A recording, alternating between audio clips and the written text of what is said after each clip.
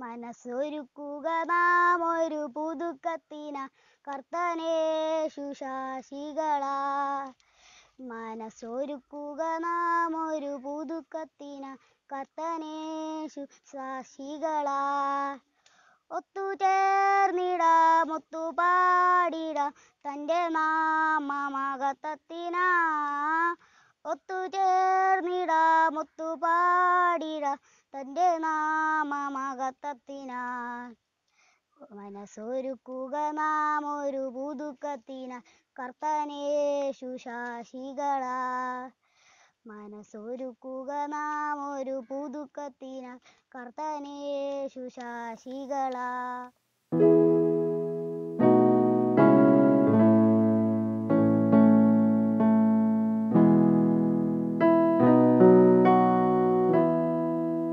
ആശ്വാസത്തിൻ്റെ ഉറവിടമാകുന്ന സ്വർഗീയ വാഴ്ത്തപ്പെട്ട കർത്താവേ, ഈ സമയം വഴി ഞങ്ങൾ അങ്ങയുടെ സന്നിധിയിലേക്ക് കടന്നു വരുന്നു.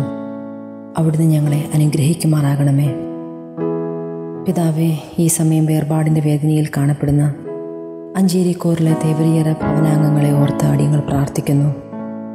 മാതാപിതാക്കളായ മിനിയെയും റജിയെയും ഓർത്ത് പ്രാർത്ഥിക്കുന്നു. സ്വർഗീയ സമാധാനത്താൽ അവിടുന്ന് നിറയ്ക്കുമാറാകണമേ. അങ്ങ് അവരെ ബലപ്പെടുത്തുമാറാകണമേ. എല്ലാ വേദനകളും സഹിക്കുവാനുള്ള കൃപ നൽകണമെന്ന് പ്രാർത്ഥിക്കുന്നു.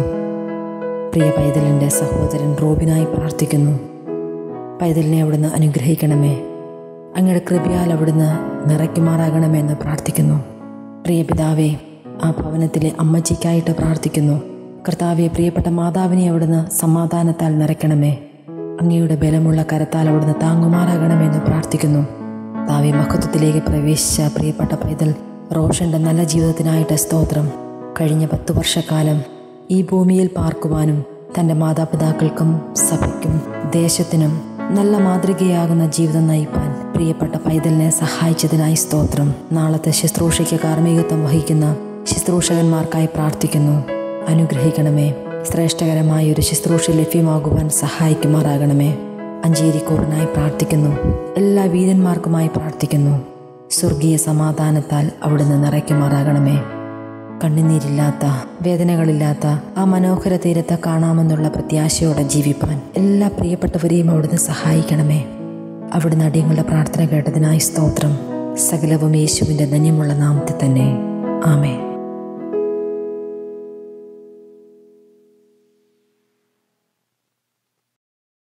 ഹല്ലേലൂയ. ദൈവനാമം വാഴ്ത്തപ്പെടുമാറാകട്ടെ. ഈ വിശുദ്ധ ആരാധനയിലേക്ക് എല്ലാവർക്കും സ്വാഗതം. ഈ നാളുകൾ നമ്മെ സംബന്ധിച്ച് വെല്ലുവിളിയുടെ കാലഘട്ടമാണ്.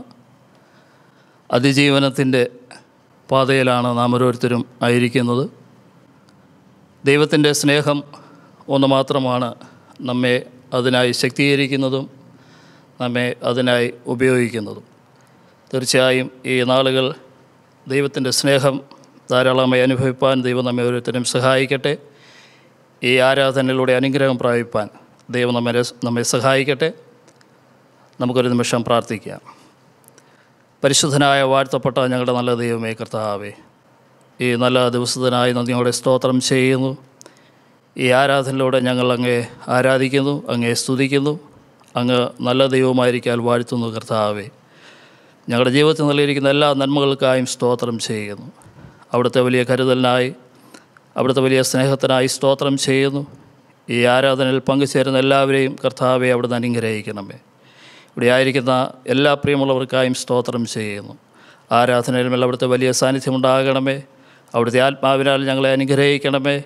ഇത് വീക്ഷിക്കുന്നതായി, ഇത് ശ്രദ്ധിക്കുന്ന എല്ലാ പ്രിയമുള്ളവരും അനുഗ്രഹിതരായി തീരുവാൻ സഹായിക്കണം. യേശുവിൻ നാമത്തിൽ അപേക്ഷിക്കുന്നു, ദയവോടെ കേൾക്കണമേ. ആമേൻ. ഈ ആരാധനയുടെ അനുഗ്രഹത്തിനായി പാഠപുസ്തകത്തിൽ നിന്നും 120-ാമത്തെ ഗാനത്തിൽ നമുക്ക് പങ്കുചേരാം. പാഠപുസ്തകത്തിൽ 120-ാമത്തെ ഗാനം.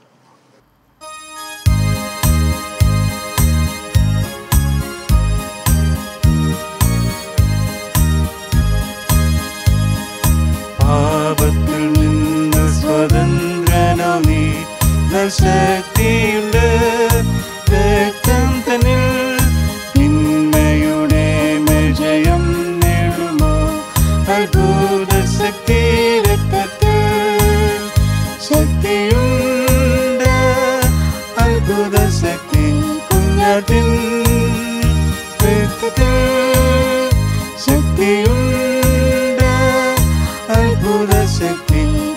കുഞ്ഞാട്ടിൻ്റെ രക്തത്തിൽ വാഞ്ചകർവിൽ നീ സ്വതന്ത്രനാണോ ശക്തിയുണ്ട് രക്തം തന്നിൽ കാൽവരിയിൽ ശുദ്ധിക്കായി വരിക അത്ഭുത ശക്തി രക്തത്തിൽ ശക്തിയുണ്ട് അത്ഭുത ശക്തി കുഞ്ഞാട്ടിൻ രക്തത്തിൽ ശക്തിയുണ്ട് അത്ഭുത ശക്തി കുഞ്ഞാട്ടിൻ്റെ രക്തത്തിൽ ഭീമത്തെക്കാൾ നന്മയായി തീരുമോ ശക്തിയുണ്ട് രക്തം തന്നിൽ പാപക്കറ നീക്കി ജീവൻ നൽകും അത്ഭുത ശക്തി രക്തത്തിൽ ശക്തിയുണ്ട് അത്ഭുത ശക്തി കുഞ്ഞാട്ടിൻ രക്തത്തിൽ ശക്തിയുണ്ട് അത്ഭുത ശക്തി കുഞ്ഞാട്ടിൻ്റെ രക്തത്തിൽ നിന്യസുരാജനെ സേവിക്കുമോ ശക്തിയുണ്ട് രക്തം തന്നിൽ സ്തുതി പാടി ജീവിക്കുമോ നീ അത്ഭുത ശക്തി രക്തത്തിൽ ശക്തിയുണ്ട് അത്ഭുത ശക്തി കുഞ്ഞാട്ടിൻ രക്തത്തിൽ ശക്തിയുണ്ട് അത്ഭുത ശക്തി കുഞ്ഞാട്ടിൻ്റെ രക്തത്തിൽ.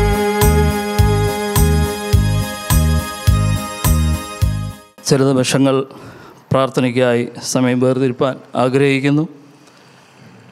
നമ്മുടെ കണ്ണുകളെ അടയ്ക്കാം, നമുക്ക് പ്രാർത്ഥിക്കാം. ഇവിടെ ഓർപ്പിച്ച പ്രകാരം ഈ നാളുകൾ നാം ഒരു പ്രതിസന്ധിയുടെ മുൻപിലൂടെയാണ് കടന്നുപോയിക്കൊണ്ടിരിക്കുന്നത്. ദൈവമക്കളുടേതായ പ്രാർത്ഥന അനേക വ്യക്തികൾക്ക് ഉണ്ടാകേണ്ടതായിട്ടുണ്ട്. അതുകൊണ്ട് ഓരോ വിഷയങ്ങൾ ഞാൻ ഇവിടെ പറയുന്ന സന്ദർഭത്തിൽ ആ വിഷയങ്ങൾക്ക് വേണ്ടി ദൈവമക്കൾ പ്രത്യേകമായി പ്രാർത്ഥിക്കുക. ഒരുമിച്ച് പ്രാർത്ഥനയിൽ നമുക്ക് പങ്കാളികളായി തീരാം. ദൈവം അതിനായി സഹായിക്കട്ടെ, അവിടുത്തെ ആത്മാവിനാൽ നിറയ്ക്കട്ടെ. ആദ്യമായി COVID-19 എന്നുള്ള രോഗം ലോകത്താകമാനം ഭീതി പരത്തിയിരിക്കുന്ന ഈ സാഹചര്യത്തിൽ അതിനെതിരെ പ്രവർത്തിക്കുവാൻ ആരോഗ്യരംഗത്ത് പ്രവർത്തിക്കുന്നതായ നമ്മുടെ പ്രിയമുള്ള ഡോക്ടേഴ്സ്, നഴ്സുമാർ, മറ്റ് സ്റ്റാഫ് അംഗങ്ങൾ, പ്രിയമുള്ളവരെല്ലാം ദൈവവരങ്ങൾ നമുക്ക് സമർപ്പിച്ച് പ്രാർത്ഥിക്കാം. അവർ ഈ രംഗത്ത് പ്രവർത്തിക്കുമ്പോൾ അവർക്ക് ആവശ്യമായിരിക്കുന്നതായ ദൈവത്തിൻ്റെ വലിയ കൃപയും അനുഗ്രഹവും അവരുടെ മേൽ ലഭിക്കേണ്ടതിന് വേണ്ടി ദൈവമക്കൾ പ്രാർത്ഥിക്കണം. ഈ വിഷയം ദൈവകരങ്ങൾ നമുക്ക് പ്രാർത്ഥിക്കാം. ഈ വിഷയം ഞാൻ പ്രാർത്ഥിക്കുമ്പോൾ തന്നെ നിങ്ങൾക്കും ഇത് ശ്രദ്ധിക്കുന്ന ഈ ആരാധനയിൽ പങ്കുചേരുന്ന ഏവർക്കും ഈ പ്രത്യേക വിഷയത്തിൽ പങ്കുചേരാവുന്നതാണ്, പ്രാർത്ഥിക്കാവുന്നതാണ്. ദൈവം അതിനായി സഹായിക്കട്ടെ. നമുക്ക് പ്രാർത്ഥിക്കാം. പരിശുദ്ധനായ ഞങ്ങളുടെ നല്ല ദൈവമേ കർത്താവേ, ഈ വിശുദ്ധ ആരാധനയിലൂടെ ഞങ്ങളങ്ങേ സ്തുതിക്കുന്നു, ഞങ്ങളങ്ങേ ആരാധിക്കുന്നു. പ്രത്യേകമായി ഇവിടെ ഓർപ്പിക്കപ്പെട്ടതായ വിഷയത്തിനായി സ്തോത്രം ചെയ്യുന്നു. COVID-19 എന്നുള്ള രോഗം ലോകത്താകമാനം ഭീതി പരത്തിയിരിക്കുന്ന ഈ സന്ദർഭത്തിൽ അതിനെതിരെ പോരാടിയുന്നതായ ഞങ്ങളുടെ ആരോഗ്യ പ്രവർത്തകർക്കായി സ്തോത്രം ചെയ്യുന്നു. ഞങ്ങളുടെ ഡോക്ടേഴ്സിനായി, നഴ്സുമാർക്കായി, മറ്റ് ആരോഗ്യ പ്രവർത്തകർക്കായി ഞങ്ങൾ പ്രത്യേകമായി പ്രാർത്ഥിക്കുന്നു. കർത്താവേ, നീ അവരെ അവിടുന്ന് ശക്തീകരിക്കണമേ, അവരെ അവിടുന്ന് ബലപ്പെടുത്തണമേ. ഈ രംഗത്ത് പ്രവർത്തിക്കുവാൻ ആവശ്യമായിരിക്കുന്ന എല്ലാ കൃപകളും അനുഗ്രഹങ്ങളും നീ അവർക്ക് നൽകണമേ എന്ന് യാചിക്കുന്നു. അത് മുഖാന്തരം കർത്താവേ, ഞങ്ങളുടെ പ്രിയമുള്ളവർ അനേകർ സൗഖ്യം പ്രാപിപ്പാൻ, വിടുതൽ പ്രാപിപ്പാൻ, സമാധാനവും സന്തോഷവും അനേക ഭവനങ്ങൾ ഉണ്ടാകുവാൻ, ഞങ്ങളുടെ ലോകത്തുണ്ടാകുവാൻ, ഞങ്ങളുടെ രാജ്യത്തുണ്ടാകുവാൻ കർത്താവെ അവിടുന്ന് സഹായിക്കണമേ. ആരോഗ്യരംഗത്ത് പ്രവർത്തിക്കുന്ന എല്ലാ പ്രിയമുള്ളവരെയും അവിടെ ശക്തീകരിക്കണമേ, അവിടുന്ന് ബലപ്പെടുത്തണമേ, അവിടുത്തെ ആത്മാവിനെ നിറച്ചുകൊള്ളണമെന്ന് പ്രാർത്ഥിക്കുന്നു. അവരുടേതായ സമർപ്പണ ജീവിതത്തിനായി സ്തോത്രം ചെയ്യുന്നു. അവരുടേതായിട്ടുള്ള സേവനങ്ങൾക്കായി സ്തോത്രം ചെയ്യുന്നു. ധാരാളമായി അവരെ അവിടുന്ന് അനുഗ്രഹിക്കണം, അവരുടെ കുടുംബങ്ങളെ അനുഗ്രഹിക്കണമെന്ന് പ്രാർത്ഥിക്കുന്നു. ഞങ്ങളുടെ പ്രാർത്ഥന കേട്ടിരിക്കാൻ സ്തോത്രം. യേശുവിൻ നാമത്തിൽ തന്നെ ആമേൻ. വീണ്ടും പ്രാർത്ഥിക്കുമ്പോൾ ഈ രോഗം മുഖാന്തരം അനേകർ നമ്മുടെ ലോകത്തു നിന്ന് മാറ്റപ്പെട്ടിരിക്കുന്നു. അനേക കുടുംബങ്ങൾ ആശ്രയമില്ലാതായിരിക്കുന്നു. അനേകർ നിരീക്ഷണത്തിൽ ഭവനങ്ങളിൽ ആയതുപോലെ ആശുപത്രിയിൽ ആയിരിക്കുന്നു. ഈ പ്രിയമുള്ളവരെ ദൈവവരങ്ങൾ നമുക്ക് സമർപ്പിക്കുക. സമാധാനത്തിൻ്റെയും സന്തോഷത്തിൻ്റെയും പ്രത്യാശയുടെയും ദിനങ്ങൾ, നിമിഷങ്ങൾ അവരുടെ ജീവിതത്തിൽ ലഭിക്കുന്നതിന് വേണ്ടി നമുക്ക് പ്രത്യേകമായി പ്രാർത്ഥിക്കുക. ഞങ്ങളുടെ നല്ല ദൈവമേ കർത്താവേ, വീണ്ടും അവിടുത്തെ സന്നിധിയിലേക്ക് ഞങ്ങൾ അടുത്ത് വരുന്നു. ഈ രോഗം മുഖാന്തരം കഷ്ടത അനുഭവിക്കുന്നത്, പ്രതിസന്ധികൾ അനുഭവിക്കുന്ന അനേക പ്രിയമുള്ളവരെ ഞങ്ങൾ ഓർക്കുന്നു. ഈ രോഗം മുഖാന്തരം ലോകത്ത് നിന്ന് മാറ്റപ്പെട്ട ജീവിതങ്ങളെ ഞങ്ങൾ ഓർക്കുന്നു. അവരെ കുടുംബങ്ങളെ ഞങ്ങൾ ഓർക്കുന്നു. കർത്താവേ, അവിടുത്തെ സമാധാനവും അവിടുത്തെ പ്രത്യാശയും നീ അവർക്ക് നൽകണമേ.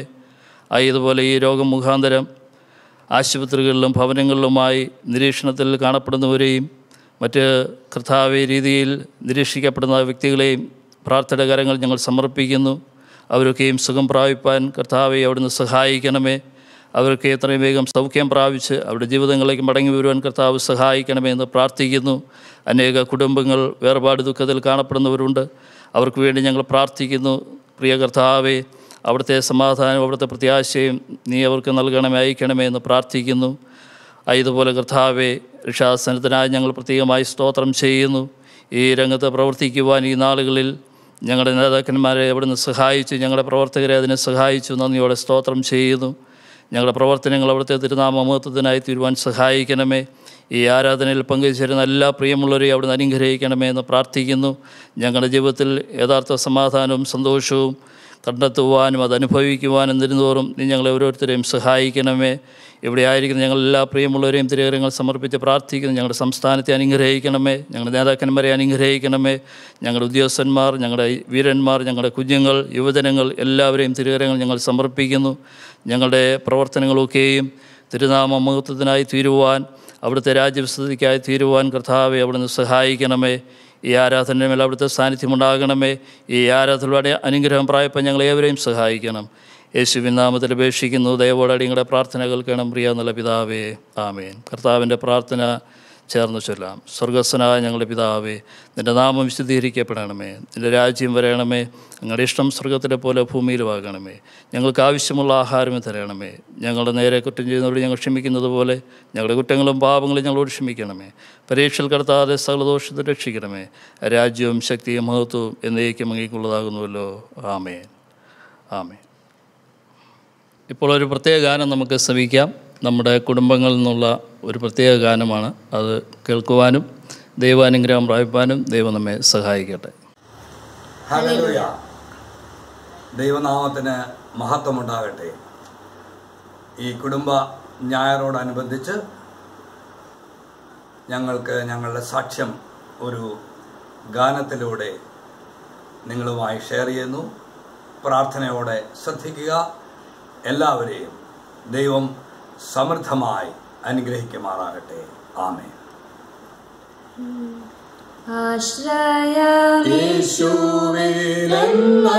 യേശുവിലെന്നതിനാൽ ഭാഗ്യവാൻ ഞാൻ, ഭാഗ്യവാൻ ഞാൻ. ആശ്വാസമെന്നിൽ താൻ തന്നതിനാൽ ഭാഗ്യവാൻ ഞാൻ, ഭാഗ്യവാൻ ഞാൻ. കൂരിരുൾ മൂടും വേളകളിൽ കർത്താവിൻ പാദം ചേർന്നിടും ഞാൻ. കൂരിരുൾ മൂടും വേളകളിൽ കർത്താവിൻ പാദം ചേർന്നിടും ഞാൻ. കാരീരും വാണിയ പാടുള്ള പാണിയ കരുണ നിറഞ്ഞവൻ കാക്കുമെന്നെ, കാക്കുമെന്നെ. കാരീരും വാണിയ പാടുള്ള പാണിയ കരുണ നിറഞ്ഞവൻ കാക്കുമെന്നെ, കാക്കുമെന്നെ. ആശ്രയമേശുവിലെന്നതിനാൽ ഭാഗ്യവാൻ ഞാൻ, ഭാഗ്യവാൻ ഞാൻ. ആശ്വാസമെന്നിൽ താൻ തന്നതിനാൽ ഭാഗ്യവാൻ ഞാൻ, ഭാഗ്യവാൻ ഞാൻ. ഇത്ര സൗഭാഗ്യമീശിനിയിൽ ഇല്ല മറ്റൊന്നും നിശ്ചയമായി. ഇത്ര സൗഭാഗ്യം ഈശിനിയിൽ ഇല്ല മറ്റൊന്നും നിശ്ചയമായി. തീരാത്ത സന്തോഷം ക്രിസ്തുവിലുണ്ടെന്ന തോരാത്ത കണ്ണീരേ മണ്ണിലുള്ളൂ, മണ്ണിലുള്ളൂ. തീരാത്ത സന്തോഷം ക്രിസ്തുവിലുണ്ടെന്ന തോരാത്ത കണ്ണീരേ മണ്ണിലുള്ളൂ, മണ്ണിലുള്ളൂ. ആശ്രയമേശുവിൻ എന്നതിനാൽ ഭാഗ്യവാൻ ഞാൻ, ഭാഗ്യവാൻ ഞാൻ. ആശ്വാസമെന്നിൽ തന്നതിനാൽ ഭാഗ്യവാൻ ഞാൻ, ഭാഗ്യവാൻ ഞാൻ. ദൈവനാമം വാഴ്ത്തപ്പെടുമാറാകട്ടെ. ഈ വിശുദ്ധ ആരാധനയിൽ പങ്കുചേരുന്ന എല്ലാവർക്കുമായി ദൈവത്തിന് സ്തോത്രം ചെയ്യുന്നു. ഈ നാളുകളിൽ ദൈവം എത്രത്തോളം നമ്മെ കരുതുന്നു, ദൈവം എത്രത്തോളം നമ്മെ സൂക്ഷിക്കുന്നു എന്നുള്ളതിന് ഉദാഹരണങ്ങളാണ് നാം ഓരോരുത്തരും. നാം ഭവനങ്ങളായിരിക്കുമ്പോൾ ദൈവത്തിൻ്റെ വലിയ സൂക്ഷിപ്പും ദൈവത്തിൻ്റെ വലിയ കൃപയും നമ്മോടൊപ്പമുണ്ട്. സങ്കീർത്തനക്കാരൻ പറയുന്നത് പോലെ യഹോവ എൻ്റെ ഇടയനാകും, എനിക്ക് മുട്ടുണ്ടാകുകയില്ല. നല്ല ഇടയനായിരിക്കുന്ന കർത്താവ് ഓരോ ദിനവും നമുക്ക് ആവശ്യമുള്ള അനുഗ്രഹങ്ങൾ നൽകി നമ്മെ പരിപാലിക്കുന്നു. അതിനായി നമുക്ക് ദൈവത്തിന് സ്തോത്രം ചെയ്യാം. നാം അതിജീവനത്തിൻ്റെ പാതയിലായിരിക്കുന്നു. ദൈവം നമ്മെ സ്നേഹിക്കുന്നു, ദൈവം നമ്മെ കരുതുന്നു. നാം പ്രാർത്ഥനയിൽ ഓർത്ത പ്രകാരം ഈ രംഗത്ത് പ്രവർത്തിക്കുന്ന എല്ലാ പ്രിയമുള്ളവരെയും ദൈവം സഹായിക്കട്ടെ, ദൈവം ശക്തീകരിക്കട്ടെ. നമ്മുടെ പ്രാർത്ഥനകൾ അവർക്ക് ആവശ്യമാണ്, നമ്മുടെ കൈത്താങ്ങലുകൾ അവർക്ക് ആവശ്യമാണ്, നമ്മുടെ പിന്തുണ അവർക്ക് ആവശ്യമാണ്. ദൈവം എല്ലാവരെയും ധാരാളമായി അനുഗ്രഹിക്കട്ടെ. ഒരിക്കൽ കൂടി ഈ ആരാധനയിലേക്ക് ഞാൻ എല്ലാവരെയും സ്വാഗതം ചെയ്യുന്നു. കൊയറംഗങ്ങളെ സ്വാഗതം ചെയ്യുന്നു. അതുപോലെ SAMN ടീം അംഗങ്ങൾക്ക് വേണ്ടി പ്രത്യേകം ദൈവത്തെ സ്തുതിക്കുന്നു. അവരുടെ പ്രവർത്തനങ്ങൾ ദൈവം മാനിക്കുകയും അനുഗ്രഹിക്കുകയും ചെയ്യട്ടെ.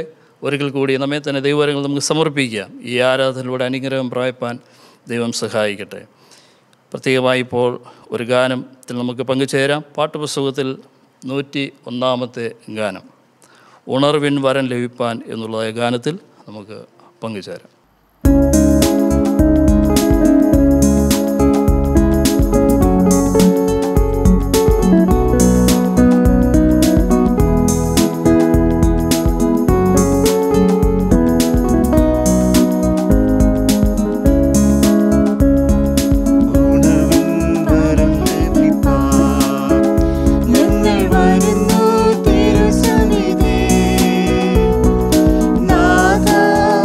നിന്റെ വൻകൃപ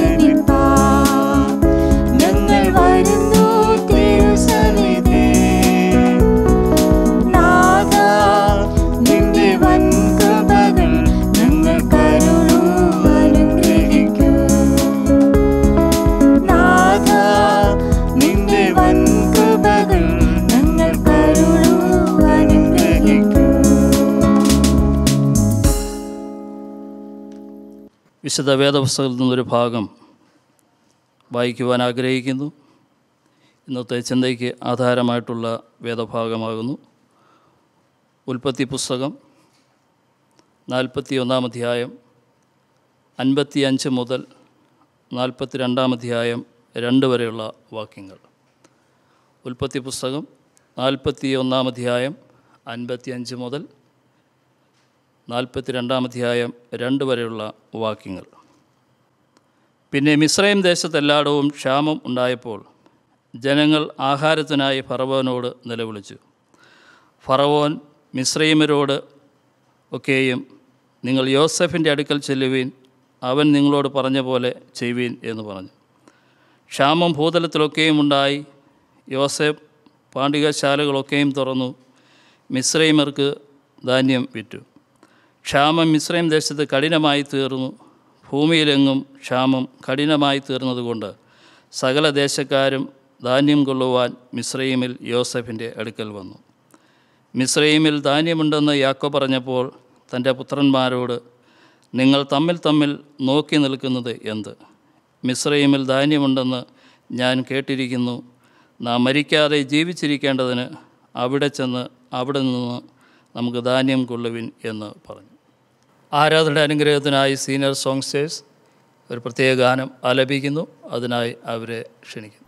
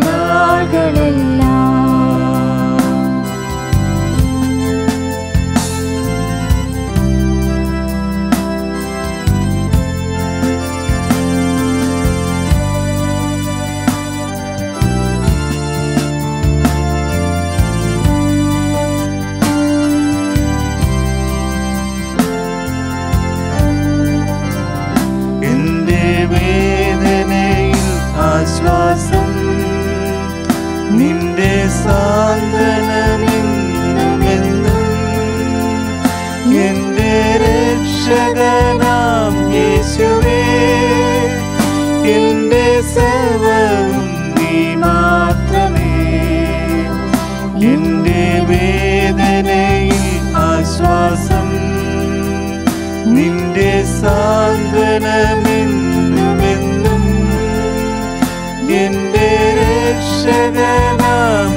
യേശുവേ എന്റെ സർവവും നീ മാത്രമേ. ആരാധ്യനേ സമാരാധ്യനേ ആരിലും ഉന്നതനായവനേ.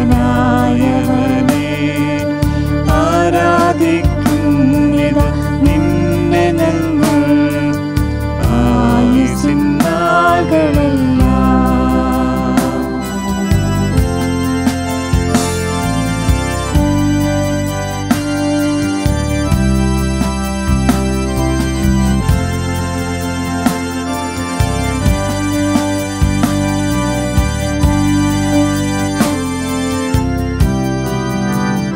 നിന്റെ പ്രത്യക്ഷ ദിനമതിൽ നിന്റെ വിശ്വസ്തദാസനായി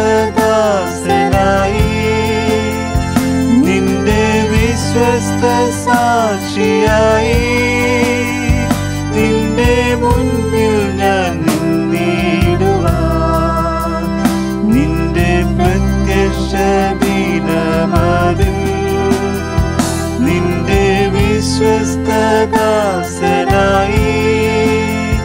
നിന്റെ വിശ്വസ്ത സാക്ഷിയായി നിന്റെ മുൻപിൽ ഞാൻ നിന്നിടുവാൻ.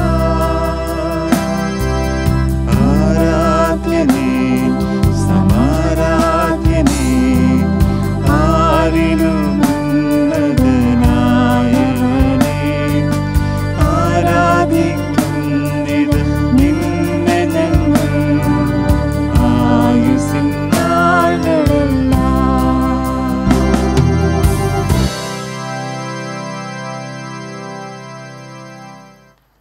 ദൈവനാമം വാഴ്ത്തപ്പെടുമാറാകട്ടെ. ചില നിമിഷങ്ങൾ ദൈവവചനത്തിൽ നിന്നും ചില ചിന്തകൾ ദൈവസന്നിധിയിൽ നിന്നും സ്വീകരിച്ചുകൊണ്ട് പ്രാർത്ഥിച്ച് ഈ ശുശ്രൂഷ അവസാനിപ്പിക്കുവാൻ ആഗ്രഹിക്കുന്നു. ഇവിടെ 42-ാം അധ്യായം അതിൻ്റെ 2-ാമത്തെ വാക്യം ഇങ്ങനെ വായിക്കുന്നു: നിങ്ങൾ തമ്മിൽ തമ്മിൽ നോക്കി നിൽക്കുന്നത് എന്ത്? മിസ്രയീമിൽ ധാന്യമുണ്ടെന്ന് ഞാൻ കേട്ടിരിക്കുന്നു. നാം മരിക്കാതെ ജീവിച്ചിരിക്കേണ്ടതിന് അവിടെ ചെന്ന് അവിടെ നിന്ന് നമുക്ക് ധാന്യം കൊള്ളുവിൻ എന്ന് പറഞ്ഞു. ഒരു ക്ഷാമം വരുന്നു, ധാന്യം ശേഖരിപ്പി. ഈ ദിനങ്ങളിൽ നാം ഒരു പ്രതിസന്ധിയിലൂടെ മുൻപോട്ട് പോകുമ്പോൾ ഈ അടുത്ത സമയത്ത് ദിനംതോറുമുള്ള ബഹുമാനമുള്ള മുഖ്യമന്ത്രിയുടെ വാർത്താ സമ്മേളനത്തിൽ അദ്ദേഹം അനേക കാര്യങ്ങൾ, നിർദ്ദേശങ്ങൾ നമ്മോട് അറിയിക്കുന്നുണ്ട്. ഈ അടുത്ത ദിവസം അദ്ദേഹം ഓർമ്മിപ്പിച്ചത്, ഈ പ്രതിസന്ധി ഈ സമയം ഒന്ന് കഴിഞ്ഞാൽ ഒരു ക്ഷാമം വരുന്ന ഒരു ഘട്ടമുണ്ട്. അതിനുവേണ്ടി നാം തയ്യാറാകണം. ഇപ്പോൾ ഉൽപ്പാദന രംഗങ്ങൾ നിശ്ചലമായിരിക്കുന്നു, വാണിജ്യ രംഗങ്ങൾ നിശ്ചലമായിരിക്കുന്നു. ഈ തരുണത്തിൽ നാം ഭവനങ്ങളിലായിരിക്കുമ്പോൾ നമുക്ക് ചെയ്യുവാൻ കഴിയുന്നത് എന്താണ്?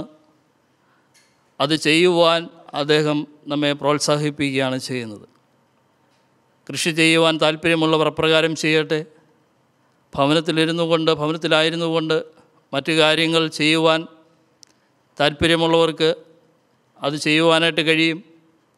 അങ്ങനെ ക്ഷാമത്തെ നേരിടുവാൻ നാം തയ്യാറാകണം എന്ന് അദ്ദേഹം ഓർപ്പിക്കുകയുണ്ടായി.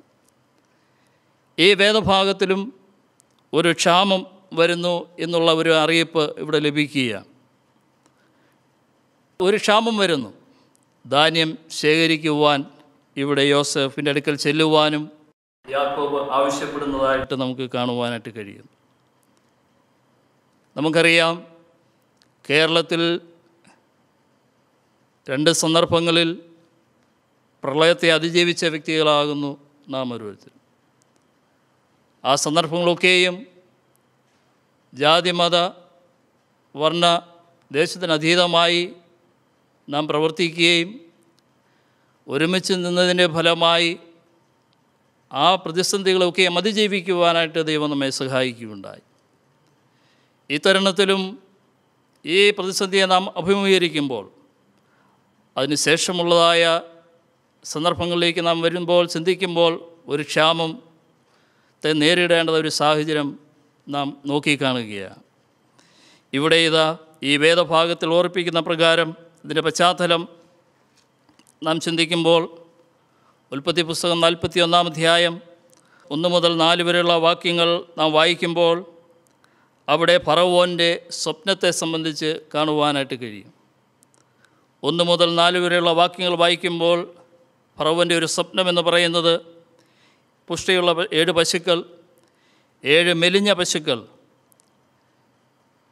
ആയതുപോലെ രണ്ടാമത് മറ്റൊരു സ്വപ്നം അദ്ദേഹം കാണുന്നു. ഉൽപ്പത്തി പുസ്തകം 41-ാം അധ്യായം 5 മുതൽ 7 വരെയുള്ള വാക്യങ്ങളിൽ നമുക്ക് കാണുവാനായിട്ട് കഴിയുന്നു. നല്ലതായ 7 കതിർ ഒരു തണ്ടിൽ നിന്ന് പൊങ്ങി വന്നു, പിന്നാലെ കരിഞ്ഞിരിക്കുന്ന 7 കതിരുകൾ പൊങ്ങി വരുന്നതും കാണുവാനായിട്ട് കഴിയുന്നു. അങ്ങനെ ഈ 2 സ്വപ്നങ്ങൾ നാം ശ്രദ്ധിക്കുമ്പോൾ 7 പശുക്കൾ, പുഷ്ടിയുള്ള പശുക്കൾ 7 മെലിഞ്ഞ പശുക്കളെ തിന്നുകളയുന്നതായിട്ട് സ്വപ്നത്തിൽ കാണുവാൻ കഴിയും. അതുപോലെ തന്നെ 7 കതിരുകൾ, നേർത്തതും കരിഞ്ഞതുമായ കതിരുകൾ, പുഷ്ടിയുള്ള കതിരുകളെ വിഴുങ്ങിക്കളഞ്ഞതായും ആ സ്വപ്നത്തിൽ കാണുവാനായിട്ട് കഴിയും. ഈ സ്വപ്നം കണ്ട ഉടൻ തന്നെ ഫറവോൻ യോസഫിനെ വിളിക്കുന്നതായി 41-ാം അധ്യായം 14-15 വാക്യങ്ങളിൽ വായിക്കുവാനായിട്ട് കഴിയും. ഉടനെ ഫറവോൻ ആളയച്ച് യോസഫിനെ വിളിപ്പിച്ചു. അവനെ വേഗത്തിൽ കുണ്ടറയിൽ നിന്ന് ഇറക്കി എന്നാണ് വായിക്കുവാൻ കഴിയുന്നത്.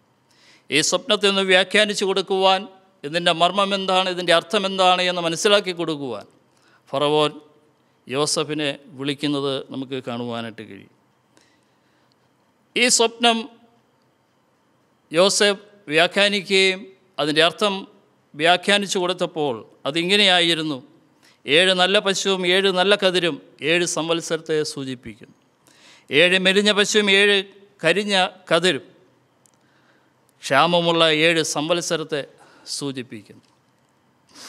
സുഭിക്ഷമായ 7 സംവത്സരവും ക്ഷാമമുള്ള 7 സംവത്സരത്തെയും ഇവിടെ നാം കാണുകയാണ്. യാക്കോബ് മക്കളോട് പറയുന്നു, മിസ്രയീമിൽ ധാന്യമുണ്ടെന്ന് ഞാൻ കേട്ടിരിക്കുന്നു, പോയി ധാന്യം ശേഖരിക്കുവാൻ യാക്കോബ് തൻ്റെ മക്കളോട് പറയുകയാണ്. നമുക്ക് ലഭിച്ചിരിക്കുന്ന സുഭിക്ഷതയുടെ കാലം, നമുക്ക് ലഭിച്ചിരിക്കുന്നതായ സമൃദ്ധിയുടെ കാലം, അത് ദൈവം നൽകിയ വലിയൊരു അനുഗ്രഹമാണ്. അതിനുവേണ്ടി നമുക്ക് ദൈവത്തിന് സ്തോത്രം ചെയ്യാം. അത് ദൈവത്തിൻ്റെ കൃപയൊന്നു മാത്രമാണ്, കൃപയല്ലാതെ മറ്റൊന്നുമല്ല. അത് ദൈവത്തിൻ്റെ വലിയ അനുഗ്രഹം തന്നെയാകും. ആയതുകൊണ്ട് നമ്മുടെ ജീവിതത്തിൽ പ്രതിസന്ധികൾ കടന്നു വരാം, ദാരിദ്ര്യം കടന്നു വരാം, ക്ഷാമം കടന്നു വരാം, സുഭിക്ഷതയുടെ കാലം കടന്നു വരാം, സന്തോഷത്തിൻ്റെ നാളുകൾ കടന്നു വരാം. ഇതെല്ലാം ദൈവം നൽകുന്ന അനുഭവങ്ങളാണ്.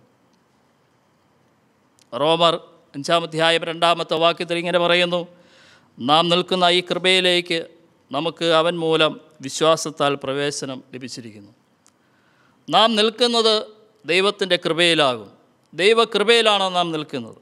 1 കൊരിന്ത്യർ 15-ാം അധ്യായം 10-11 വാക്യങ്ങൾ വായിക്കുമ്പോൾ പൗലോസ് പറയുന്നു, ഞാനാകുന്നത് ദൈവകൃപയാൽ ആകുന്നു. അതുപോലെ 2 കൊരിന്ത്യർ 12-ാം അധ്യായം 9-ാമത്തെ വാക്യം പൗലോസിനുള്ള കർത്താവിൻ്റെ വാഗ്ദത്തം ഇപ്രകാരം പറയുന്നു: എൻ്റെ കൃപ നിനക്കു മതി, എൻ്റെ ശക്തി ബലഹീനതയിൽ തികഞ്ഞു വരുന്നു. സുഭിക്ഷത ഉണ്ടായ നാളുകളിൽ ധാന്യമൊക്കെയും സൂക്ഷിച്ചു വയ്ക്കുവാൻ യോസേഫ് ജനത്തോട് ആവശ്യപ്പെടുകയുണ്ടായി. ഈ സുഭിക്ഷതയുടെ നാളുകളെന്ന് പറയുന്നത് അത് കൃപയുടെ നാളുകളാണ്, കൃപായുഗമാണ്. ഇത് ദൈവം നൽകുന്ന വലിയൊരു അനുഗ്രഹമാണ്. ഈ കൃപായുഗത്തിൽ ദൈവം സൗജന്യമായി ഇത് നമ്മുടെ ജീവിതത്തിൽ നൽകുന്നു. ഈ നാളുകളിൽ ദൈവം തൻ്റെ വചനത്തിലൂടെ നമ്മെ സമൃദ്ധിയിലേക്ക് നയിക്കുന്നു. ആകയാൽ നാം ജീവിക്കുന്ന ഈ കാലയളവ് ആത്മീയമായി സുഭിക്ഷതയുടെ കാലഘട്ടമാണ്. ഈ സന്ദർഭത്തിൽ നമുക്ക് ചെയ്യുവാൻ കഴിയുന്നത് ദൈവം നൽകിയിരിക്കുന്നതായ ആത്മീയ സത്യങ്ങൾ ശേഖരിച്ച് നമ്മുടെ ഹൃദയത്തിൽ സൂക്ഷിക്കേണ്ട ഒരു കാലഘട്ടമാണ്. ദൈവം നൽകിയിരിക്കുന്ന ആത്മീയ അനുഗ്രഹങ്ങൾ എന്തൊക്കെയുമാണ്? ദൈവം നൽകിയിരിക്കുന്ന ആത്മീയ സത്യങ്ങൾ എന്തൊക്കെയാണ്?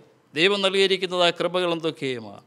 ഇത് ഈ സുഭിക്ഷതയുടെ കാലത്ത് നാം അത് ശേഖരിക്കുകയും അത് നമ്മുടെ ഹൃദയത്തിൽ സൂക്ഷിച്ചു വയ്ക്കുകയും ചെയ്യുമ്പോൾ അത് അനേകർക്കത് പ്രയോജനപ്പെടുവാൻ തക്ക സമയത്ത് അത് ഉപയോഗിക്കുവാനായിട്ട് നമുക്ക് ഇടയായിത്തീരും. മിസ്രൈമിൽ ഭൗതികക്ഷാമം, ആഹാരക്ഷാമം നേരിട്ടപ്പോൾ യോസെഫിൻ്റെ അടുക്കൽ വന്ന് ധാന്യം ശേഖരിച്ചതുപോലെ വരാൻ പോകുന്ന ആത്മീയ ക്ഷാമകാലത്തെ മനസ്സിലാക്കി ആത്മീയ ധാന്യങ്ങൾ ശേഖരിച്ചു വയ്ക്കുവാനായിട്ട് സഭ മുന്നിട്ടിറങ്ങേണ്ടതായിട്ടുണ്ട്. വിശ്വാസ സമൂഹം മുന്നിട്ടിറങ്ങേണ്ടതായിട്ടുണ്ട്. നമ്മുടെ ദൗത്യം എന്താകുന്നു നാം തിരിച്ചറിയേണ്ട കാലഘട്ടമാണിത്. നാം നമ്മുടെ ദൗത്യത്തിൽ ഏർപ്പെടുമ്പോൾ, ഈ ദൗത്യത്തിൽ നാം പങ്കാളികളായി തീരുമ്പോൾ ഈ തിരിച്ചറിവ് നമുക്ക് ആവശ്യമാണ്. നാം എന്തിനു വേണ്ടിയാണ് പ്രവർത്തിക്കുന്നത്, നാം എന്തിനെയാണ് അഭിമുഖീകരിക്കുന്നത്, ആ ഒരു തിരിച്ചറിവ് നമുക്ക് ആവശ്യമാണ്. ഈ സുഭിക്ഷതയുടെ കാലഘട്ടത്തിൽ ദൈവമക്കൾക്ക് ആവശ്യമായിരിക്കുന്നത് ആത്മീയ ധാന്യങ്ങൾ ശേഖരിക്കുക, അത് ഹൃദയത്തിൽ സൂക്ഷിക്കുക, അത് നമ്മുടെ ജീവിതത്തിൽ സൂക്ഷിക്കുക എന്നുള്ളതാണ്. അതിന് സഭ മുന്നിട്ടിറങ്ങേണ്ടതായിട്ടുണ്ട്, സമൂഹം മുന്നിട്ടിറങ്ങേണ്ടതായിട്ടുണ്ട്, വിശ്വാസ സമൂഹം മുന്നിട്ടിറങ്ങേണ്ടതായിട്ടുണ്ട്. ഈ സുഭിക്ഷതയുടെ കാലത്ത് പ്രാർത്ഥിക്കുന്നില്ല എങ്കിൽ, വചനം ധ്യാനിക്കുന്നില്ല എങ്കിൽ, ആത്മീയ ക്ഷാമം നേരിടുന്ന സമയത്ത് എന്തായിരിക്കും നമ്മുടേതായ അവസ്ഥയും നമ്മുടേതായുള്ള സാഹചര്യവും? സദൃശ്യവാക്യങ്ങൾ 30:25 വായിക്കുമ്പോൾ നമുക്ക് മനസ്സിലാക്കുവാൻ കഴിയുന്നത്, ഉറുമ്പ് ബലഹീന ജാതിയെങ്കിലും അത് വേനൽക്കാലത്ത് ആഹാരം ശേഖരിച്ചു വയ്ക്കുന്നു എന്ന് നമുക്ക് വായിച്ച് മനസ്സിലാക്കുവാൻ കഴിയും. കാരണം ഒരു മഴക്കാലം വരാൻ പോകുന്നു, ആ സമയത്ത് ആഹാരം ലഭിക്കുകയില്ല എന്ന് അതിന് വളരെ വ്യക്തമായി അറിയാം. അങ്ങനെയെങ്കിൽ മനുഷ്യരായിട്ടുള്ള നാം എത്ര ജാഗ്രത ഉള്ളവരായിരിക്കണം. ജാഗ്രത അവഗണിക്കുമ്പോൾ, ആഹ്വാനങ്ങൾ തള്ളിക്കളയുമ്പോൾ, ആലോചനകൾ വിട്ടുകളയുമ്പോൾ, നിർദ്ദേശങ്ങൾ നാം പാലിക്കാതിരിക്കുമ്പോൾ, നിർദ്ദേശങ്ങൾ അവഗണിക്കുമ്പോൾ ഒരുപക്ഷെ നാം നേരിടേണ്ടതായിട്ടുള്ള വിപത്തുകൾ അനേകമാണ്. അതുകൊണ്ട് നമുക്ക് ലഭിക്കുന്നതായുള്ള ഓരോ നിർദ്ദേശങ്ങളും, ഓരോ വചനത്തിലൂടെ നമുക്ക് ലഭിക്കുന്നതായ സത്യങ്ങളും നമ്മുടെ ജീവിതത്തിൽ ശേഖരിച്ചു വയ്ക്കുവാൻ, നാം അതിനെ ഉൾക്കൊള്ളുവാൻ നാം മുന്നോട്ട് കടന്നു വരേണ്ടത് ഏറ്റവും ആവശ്യമാകും. ഈ വിധത്തിലുള്ളതായ ആലോചനകൾ, നിർദ്ദേശങ്ങൾ നാം അതിനെ ഗണ്യമാക്കുന്നില്ല എങ്കിൽ അനേക വിപത്തുകളെ നാം നേരിടേണ്ടതായിട്ട് വരും, അനേക പ്രതിസന്ധികളെ നാം അഭിമുഖീകരിക്കേണ്ടതായിട്ട് വരും. യിരെമ്യാവിൻ്റെ പുസ്തകം 8-ാം അധ്യായം 7-ാമത്തെ വാക്യം ഇങ്ങനെ വായിക്കുന്നു: ആകാശത്തിലെ പെരുഞ്ഞാറ് തൻ്റെ കാലമറിയുന്നു, കുറുപ്രാവും മീവലപ്പക്ഷിയും കൊക്കും മടങ്ങിവരമുള്ള സമയം അനുസരിക്കുന്നു. എൻ്റെ ജനമോ യഹോവയുടെ ന്യായം അറിയുന്നില്ല. പലപ്പോഴും നമുക്ക് തിരിച്ചറിയുവാൻ പലപ്പോഴും കഴിയുന്നില്ല, പലപ്പോഴും നമുക്ക് മനസ്സിലാക്കുവാനായിട്ട് കഴിയുന്നില്ല. ദൈവിക സത്യങ്ങളെ നമുക്ക് ഉൾക്കൊള്ളുവാനായിട്ട് കഴിയാതെ പോകുന്നു, ദൈവിക ആലോചനകളെ നമുക്ക് ഉൾക്കൊള്ളുവാൻ കഴിയാതെ പോകുന്നു. യെശയ്യാവിൻ്റെ പുസ്തകം 1-ാം അധ്യായം 3-ാമത്തെ വാക്യം ഇങ്ങനെ വായിക്കുന്നു: കാള തൻ്റെ ഉടയവനെയും കഴുത തൻ്റെ യജമാനൻ്റെ പുൽത്തൊട്ടിയെയും അറിയുന്നു, ഇസ്രായേലോ അറിയുന്നില്ല, എൻ്റെ ജനം ഗ്രഹിക്കുന്നതുമില്ല എന്ന് പിന്മാറ്റക്കാരായ ഇസ്രായേൽ ജനത്തെക്കുറിച്ച് കർത്താവ് പറയുകയാണ്. ഇവിടെ കഴുത തനിക്കുള്ള ആഹാരം യജമാനൻ എവിടെ സൂക്ഷിച്ച് വെച്ചിരിക്കുന്നു എന്ന് വളരെ വ്യക്തമായി ആ കഴുതയ്ക്ക് അറിയുവാൻ കഴിയുന്നു. വിശക്കുമ്പോൾ എങ്ങോട്ട് പോകണം, എവിടെ പോയി അല്ലെങ്കിൽ ആഹാരം കണ്ടെത്തുവാൻ കഴിയും, അത് വെച്ചിരിക്കുന്ന സ്ഥാനം എവിടെയാണ് എന്ന് അതിന് വ്യക്തമായി അറിയുവാൻ കഴിയും. എന്നാൽ ഇവിടെ ദൈവജനം പറയുന്നത് എൻ്റെ ജനം ഇതൊന്നും അറിയുന്നില്ല. പ്രിയ ദൈവമക്കളെ, നമ്മുടെ ജീവിതത്തിൽ ഓരോ നിർദ്ദേശങ്ങൾ, ആലോചനകൾ, ആഹ്വാനങ്ങൾ നമ്മുടെ ജീവിതത്തിൽ ലഭിക്കുമ്പോൾ അത് തള്ളിക്കളയാതെ അതിനെ പാലിക്കുവാൻ, അതിനെ അനുസരിക്കുവാൻ, അതിനെ ഉൾക്കൊള്ളുവാൻ നമ്മുടെ ജീവിതത്തിൽ നമുക്ക് കഴിയേണ്ടിയിരിക്കുന്നു. യോസേഫ് കടൽക്കരയിലെ മണൽ പോലെ വളരെയധികം ധാന്യം ശേഖരിക്കുവാനിടയായി തീർന്നു. യോസേഫ് ചെയ്തതുപോലെ ആത്മീയ ഉപദേശ സത്യങ്ങളുടെ ക്ഷാമം വരുവാൻ പോകുന്ന ഈ സന്ദർഭത്തിൽ, ദൈവസ്നേഹത്തിൻ്റെ ക്ഷാമം വരുവാൻ പോകുന്നതായ ഈ സന്ദർഭത്തിൽ, വിശുദ്ധിയുടെ ക്ഷാമം വരുവാൻ പോകുന്നതായ ഈ സന്ദർഭത്തിൽ, പ്രിയമുള്ളവരെ, ഈ ക്ഷാമത്തെ നേരിടുവാനായിട്ട് നമുക്ക് എങ്ങനെ ഇടയായിത്തീരും? ഈ കൃപായുഗത്തിൽ നാം ശക്തരായിത്തീരണം. അകത്തെ മനുഷ്യൻ ബലപ്പെടേണ്ടത് ഏറ്റവും ആവശ്യമായിരിക്കുന്നു. ക്ഷാമകാലത്ത് മറ്റുള്ളവർക്ക് നൽകുവാൻ നാം ധാരാളം ആത്മീയ ശേഖരങ്ങൾ, ധാന്യങ്ങൾ നാം കരുതേണ്ടതായിട്ടുണ്ട്. അനേക ആത്മീയ അനുഭവങ്ങൾ നാം കരുതേണ്ടതായിട്ടുണ്ട്. ആത്മീയ ധാന്യങ്ങൾ ശേഖരിച്ച് വയ്ക്കുവാനായിട്ട് യോസേഫിനെ പോലെ നമുക്കും കഴിയണം. അപ്പോൾ ക്ഷാമങ്ങൾ കടന്നു വരുമ്പോൾ, പ്രതിസന്ധികൾ കടന്നു വരുമ്പോൾ നാം ശേഖരിച്ചു വച്ചിരിക്കുന്ന ആത്മീയ ധാന്യങ്ങൾ അത് നമുക്ക് പ്രയോജനപ്പെടുത്തുവാൻ, അനേകർക്കത് ആശ്വാസകരമായി തീരുവാൻ ഇടയായിത്തീരും. എന്തെല്ലാമായിരുന്നു യോസേഫിൻ്റെ ആത്മീയ ശേഖരത്തിൽ, എന്തെല്ലാമായിരുന്നു യോസേഫ് ശേഖരിച്ചുള്ള ആത്മീയ ധാന്യങ്ങൾ എന്തെല്ലാമായിരുന്നു? ആ ധാന്യങ്ങളെ സംബന്ധിച്ച് ഒന്ന് രണ്ട് കാര്യങ്ങൾ പറഞ്ഞ് ഈ ഭാഗം ഇവിടെ അവസാനിപ്പിക്കുവാനായിട്ട് താല്പര്യപ്പെടുന്നു. ഉൽപ്പത്തി പുസ്തകം 39-ാം അധ്യായം 2-ാമത്തെ വാക്യം പ്രകാരം വായിക്കുന്നു, യഹോവ യോസേഫിനോട് കൂടെ ഉണ്ടായിരുന്നു. The Lord was with Joseph. യഹോവ യോസേഫിനോട് കൂടെ ഉണ്ടായിരുന്നു. ദൈവം യോസേഫിനോട് കൂടെ ഉണ്ടായിരുന്നു. ദൈവം നമ്മോട് കൂടെ ഇരിക്കുന്നതാണ് നമ്മുടെ ജീവിതത്തിലെ ഏറ്റവും വലിയ അനുഗ്രഹം എന്ന് പറയുന്നത്. ജീവിതം അത് വിജയമായി തീരണം എന്ന് നാം ആഗ്രഹിക്കുമ്പോൾ ധാരാളം പണം അല്ലെങ്കിൽ ധാരാളം പ്രശസ്തി, മറ്റ് കാര്യാദികളൊക്കെ നമ്മുടെ ജീവിതത്തിൽ ഉണ്ട് എന്ന് നാം ചിന്തിക്കുമ്പോൾ ദൈവം നമ്മോട് കൂടെ ഉണ്ടോ എന്നുള്ളതായ വലിയ ചോദ്യം, ആ തിരിച്ചറിവ് നമുക്ക് ആവശ്യമാണ്. ഇന്ന് ലോകം അതിവേഗം മുൻപോട്ട് പോകുമ്പോൾ ഈ അടുത്ത സമയത്ത് ഒരു വ്യക്തി ഒരു കവിത ഫേസ്ബുക്കിൽ പോസ്റ്റ് ചെയ്യുകയുണ്ടായി. പണവും പവറും ഒന്നും നശിച്ചു പോകുന്ന അല്ലെങ്കിൽ അതിന് വിലയില്ലാതായി പോകുന്ന ഒരു സന്ദർഭത്തിലേക്ക് വരുന്നു അദ്ദേഹം കവിതയിലൂടെ പാടുകയുണ്ടായി. ഇതൊക്കെയുമാണ് വലുത് എന്ന് ആരോ പറഞ്ഞു എന്ന് അദ്ദേഹം പാടുകയാണ്. പണമാണ് വലുതെന്നും പവറാണ് വലുതെന്നും ഒക്കെയും ആരോ പറഞ്ഞു എന്ന് അദ്ദേഹം കവിതയിലൂടെ അദ്ദേഹം നമ്മോട് പറയുകയാണ്. ഇവിടെ ഇതെല്ലാം നമ്മുടെ ജീവിതത്തിലുണ്ട് എന്ന് പറഞ്ഞാൽ ദൈവം നമ്മോട് കൂടെ ഇല്ല എങ്കിൽ നമ്മുടെ ജീവിതം അത് വ്യർത്ഥമാണ്. ദൈവം നിന്നോട് കൂടെയുണ്ടെങ്കിൽ, നമ്മോട് കൂടെയുണ്ടെങ്കിൽ ആ ജീവിതം വിജയകരമായിരിക്കും. നമ്മുടെ ഈ ജീവിതയാത്രയിൽ നാം ശേഖരിക്കേണ്ടതും കണ്ടെത്തേണ്ടതുമായിട്ടുള്ള കാര്യമെന്ന് പറയുന്നത് അത് ദൈവത്തെ തന്നെയാണ്. യേശുവിനെ കൈക്കൊള്ളുവാൻ നമ്മുടെ ജീവിതത്തിൽ കഴിഞ്ഞിട്ടുണ്ട്. ദാവീദ് പ്രാർത്ഥിക്കുകയാണ്, ദൈവമേ, നിർമ്മലമായ ഹൃദയം എനിക്ക് ആവശ്യമാണ്, രക്ഷയുടെ സന്തോഷം എനിക്ക് ആവശ്യമാണ്, അവിടുത്തെ രക്ഷ എനിക്ക് ആവശ്യമാണ്, നിൻ്റെ സാന്നിധ്യം എനിക്ക് ആവശ്യമാണ്. ഇത് ദാവീദ് പ്രാർത്ഥിക്കുമ്പോൾ നമ്മുടെ ക്രൈസ്തവ ജീവിതത്തിൽ ഈ ദൈവത്തിൻ്റെ സാന്നിധ്യം അനുഭവിക്കുവാൻ നമുക്ക് കഴിയുന്നുണ്ടോ? ദൈവം നമ്മോട് കൂടെ ഉണ്ട് എന്നുള്ള വലിയ തിരിച്ചറിവ്. ദൈവപുത്രനായിരിക്കുന്ന യേശുവിൻ്റെ ജനനത്തിങ്കൽ ദൈവം നമ്മോടുകൂടെ എന്നർത്ഥമുള്ള ഇമ്മാനുവേൽ എന്ന് അവന് പേർ വിളിക്കണമെന്ന് ദൈവത്തിൻ്റെ വചനം ഓർപ്പിക്കുന്നു. ദൈവം നമ്മോടുകൂടെ എന്നർത്ഥമുള്ള ഇമ്മാനുവേൽ. ഈ ദൈവം നമ്മോടുകൂടെ വസിക്കുന്നുവോ? ഈ യോസഫിനോടൊപ്പം ദൈവത്തിൻ്റെ വലിയ സാന്നിധ്യം ഉണ്ടായിരുന്നു. യോസഫിനോടൊപ്പം ദൈവമുണ്ടായിരുന്നു. അവൻ്റെ ജീവിതത്തിൽ അവൻ ശേഖരിച്ചതുള്ള ആത്മീയ ശേഖരത്തിൽ ഉള്ളതായ ഒരു വലിയ ആത്മീയ ധാന്യമെന്ന് പറയുന്നത് ദൈവം അവനോടൊപ്പം ഉണ്ടായിരുന്നു എന്നുള്ളതാണ്.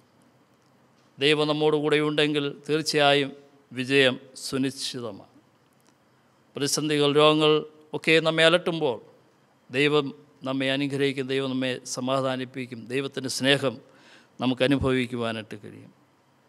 തീർച്ചയായും നമ്മുടെ ജീവിതത്തിലും ദൈവത്തിൻ്റെ സാന്നിധ്യമാണ് നമ്മെ വിജയത്തിലേക്ക് നയിക്കുന്നത്. യോസഫിനോടുകൂടെ ദൈവം ഉണ്ടായിരുന്നു. നമ്മുടെ ജീവിതത്തിൽ എങ്ങനെയായിരിക്കുന്നു? ഈ രക്ഷയുടെ സന്തോഷം അനുഭവിക്കുവാനായിട്ട് നമുക്ക് കഴിയുന്നുണ്ടോ? ഈ രക്ഷയുടേതായ അനുഗ്രഹങ്ങൾ പ്രാപിക്കുവാൻ നമുക്ക് കഴിയുന്നുണ്ടോ? ഈ ദൈവം നമ്മോടൊപ്പം ആയിരിക്കുന്നുവോ? ഈ ദൈവത്തിൻ്റെ ഭവനത്തിൻ്റെ വ്യക്തിപരമായ ജീവിതത്തിൽ ഈ ദൈവത്തിൻ്റെ വലിയ സാന്നിധ്യം അനുഭവിക്കുവാൻ കഴിയുന്നുണ്ടോ എന്ന് നാം ചിന്തിക്കുക. ഈ വലിയ തിരിച്ചറിവ് നമ്മെ വിജയത്തിലേക്ക് നമ്മെ നയിക്കും. അനുഗ്രഹങ്ങളുടെ വാതായനങ്ങൾ നമുക്ക് വേണ്ടി തുറക്കപ്പെടും, യാതൊരു സംശയവുമില്ല. മറ്റൊരനുഭവം എന്ന് പറയുന്നത് യോസഫിൻ്റെ ആത്മീയ ശേഖരത്തിൽ ഉൾപ്പെട്ടിട്ടുള്ള ആത്മീയ ധാന്യമെന്ന് പറയുന്നത് അവൻ ദൈവത്തിൻ്റെ ദാസൻ ആയിരുന്നു. He was A servant of God. യോസഫ് ദൈവത്തിൻ്റെ ദാസനായിരുന്നു. യോസഫ് പാനപാത്രവാഹകനെയും അപ്പക്കാരനെയും കാരാഗ്രഹത്തിൽ ശുശ്രൂഷിച്ചതായി നമുക്ക് വായിച്ച് മനസ്സിലാക്കുവാനായിട്ട് കഴിയുന്നുണ്ട്. അവനൊരു നല്ല ശുശ്രൂഷകനായിരുന്നു. കാരണം ഈ വിധത്തിലൊക്കെയും ശുശ്രൂഷ ഏൽക്കുവാൻ കാരണം അവനൊരു ദാസനായി തീർന്നതുകൊണ്ടാണ്. നമ്മുടെ സഭകളിൽ നാം നോക്കുമ്പോൾ നമ്മുടെ ഉദ്യോഗസ്ഥന്മാർ, നമ്മുടെ ശുശ്രൂഷകർ അവർ ദാസന്മാരാണ്. ലോക്കൽ ഉദ്യോഗസ്ഥന്മാർ അവർ ദാസന്മാരാണ്. നമ്മുടെ വിശ്വാസ സമൂഹം അവർ ദാസന്മാരാണ്. മറ്റ് മേഖലകളിൽ ഔദ്യോഗിക രംഗങ്ങളിൽ പ്രവർത്തിക്കുന്നവർ നാം നോക്കുമ്പോൾ അവരെല്ലാം ദാസന്മാരാണ്. തീർച്ചയായും ഈ വലിയ ഭാവം, ഈ വലിയ അനുഭവം യോസേഫിൻ്റെ ജീവിതത്തിൽ ഉണ്ടായിരുന്നു. യേശുവിൻ്റെ ജീവിതത്തിലും യേശു കർത്താവിൻ്റെ ജീവിതത്തിലും ഈ അനുഭവം നമുക്ക് കാണുവാനായിട്ട് കഴിയും. ഫിലിപ്പിയർക്ക് എഴുതിയ ലേഖനം 2-ാം അധ്യായം 5 മുതൽ 8 വരെയുള്ള വാക്യങ്ങൾ ഇങ്ങനെ വായിക്കുന്നു. ക്രിസ്തേശുവിലുള്ള ഭാവം തന്നെ നിങ്ങളിലും ഉണ്ടായിരിക്കട്ടെ. അവൻ ദൈവരൂപത്തിലിരിക്കെ ദൈവത്തോടുള്ള സമത്വം മുറുകെ പിടിച്ചുകൊള്ളണം എന്ന് വിചാരിക്കാതെ ദാസരൂപമെടുത്ത് മനുഷ്യ സാദൃശ്യത്തിലായി തന്നെത്താൻ ഒഴിച്ച് വേഷത്തിൽ മനുഷ്യനായി വിളങ്ങി തന്നെത്താൻ താഴ്ത്തി മരണത്തോളം, ക്രൂശിലെ മരണത്തോളം തന്നെ അനുസരണമുള്ളവനായി തീർന്നു. പ്രിയമുള്ളവരെ, യേശു കർത്താവിൻ്റെ ഭാവം നമുക്കിവിടെ കാണുവാനായിട്ട് കഴിയും. അവൻ ദാസനായിരുന്നു. ഈ ലോകത്തിൽ ദൈവം നമ്മെ വിളിച്ചിരിക്കുന്നത് അവൻ്റെ ദാസന്മാരായി തീരുവാൻ വേണ്ടിയാണ്, അവൻ്റെ ശുശ്രൂഷകരായി തീരുവാൻ വേണ്ടിയാണ്. മറ്റുള്ളവർ ശുശ്രൂഷിക്കുമ്പോൾ കർത്താവ് നമ്മെ ശ്രേഷ്ഠരാക്കി തീർക്കും. അതുകൊണ്ട് യോസേഫിൻ്റെ ജീവിതത്തിലുണ്ടായിരുന്ന വലിയൊരു അനുഭവമായിരുന്നു, ഒരു ശേഖരമായിരുന്നു ദൈവത്തിൻ്റെ ദാസൻ എന്നുള്ളതായ വലിയ അനുഭവം. നാം ഓരോരുത്തരും ദൈവത്തിൻ്റെ ദാസന്മാരാണ്. ദൈവത്തിൻ്റെ ശുശ്രൂഷകരായി നാം തീർന്നിരിക്കുമ്പോൾ തീർച്ചയായും ഈ ദാസഭാവം എന്നിലും നിങ്ങളിലും ഉണ്ടോ, വിശ്വാസ സമൂഹത്തിലുണ്ടോ എന്ന് നാം ചിന്തിക്കേണ്ടിയിരിക്കുന്നു. യോസേഫിൻ്റെ ആത്മീയ ശേഖരത്തിൽ ഉള്ളതായ 2-ാമത്തെ അനുഭവമായിരുന്നു അവൻ ദൈവത്തിൻ്റെ ദാസൻ ആയിരുന്നു. യോസേഫിൻ്റെ ജീവിതത്തിലുണ്ടായിരുന്ന മറ്റൊരു ശേഖരം എന്ന് പറയുന്നത് അവൻ ദൈവാത്മാവുള്ളവൻ ആയിരുന്നു. ഉൽപ്പത്തി പുസ്തകം 41-ാം അധ്യായം 38-ാമത്തെ വാക്യം വായിക്കുമ്പോൾ അവൻ ദൈവാത്മാവുള്ളവനായിരുന്നു എന്ന് വായിച്ച് മനസ്സിലാക്കുവാൻ കഴിയുന്നു. ഫറവോൻ ഒരു ജാതീയ രാജാവായിരുന്നു. കാരാഗൃഹത്തിൽ നിന്നും വന്നവന് എങ്ങനെ ദൈവാത്മാവുണ്ടെന്ന് രാജാവിന് മനസ്സിലായി. ആത്മാവിൽ ജീവിക്കുകയും വിശുദ്ധിയിൽ സൂക്ഷിക്കുകയും ചെയ്യുമെങ്കിൽ നമ്മുടെ ജീവിതം മറ്റുള്ളവരോട് സംസാരിക്കും. ദൈവാത്മാവ് എന്നിലും നിങ്ങളിലും ഉണ്ടെങ്കിൽ തീർച്ചയായും നമുക്ക് വിജയം സുനിശ്ചിതം തന്നെയാണ്. യോസേഫിൻ്റെ ആത്മീയ ശേഖരത്തിലുണ്ടായിരുന്ന മറ്റൊരനുഭവമാണ് ദൈവാത്മാവ് അവനിൽ ഉണ്ടായിരുന്നു എന്നുള്ളത്. എവിടെയാണ് ഭരണം മൂലം സമാധാനം നമുക്ക് കാണുവാൻ കഴിയുന്നത്? ആത്മനിറവുള്ളവർക്കും ആത്മാവിൽ നടക്കുന്നവർക്ക് മാത്രമേ സമാധാനത്തോടെ ഭരിക്കുവാനും ജീവിക്കുവാനും കഴിയുകയുള്ളൂ. യോസേഫിൻ്റെ ജീവിതം കുണ്ടറയിലായിരുന്നുവെങ്കിലും കാരാഗൃഹത്തിലായിരുന്നുവെങ്കിലും സ്വപ്നം വ്യാഖ്യാനിക്കുവാനായിട്ട് ഫറവോൻ യോസേഫിനെ കുണ്ടറയിൽ നിന്നും വിളിക്കുക. ദൈവാത്മാവുള്ള ഒരു മനുഷ്യനായിരുന്നതുകൊണ്ട് അവൻ അവിടെ നിന്നൊരു വിജയം നമുക്ക് കാണുവാനായിട്ട് കഴിയുന്നു. അങ്ങനെ കടന്നു വന്ന യോസേഫിൻ്റെ അടുക്കലേക്കാണ് മിസ്രയീമിൽ ക്ഷാമമുണ്ടായപ്പോൾ ധാന്യം ശേഖരിക്കുവാൻ യാക്കോബ് തൻ്റെ മക്കളോട് പറയുന്നു. തീർച്ചയായും ഒരു ക്ഷാമം വരുവാനായിട്ട് പോകുന്നു.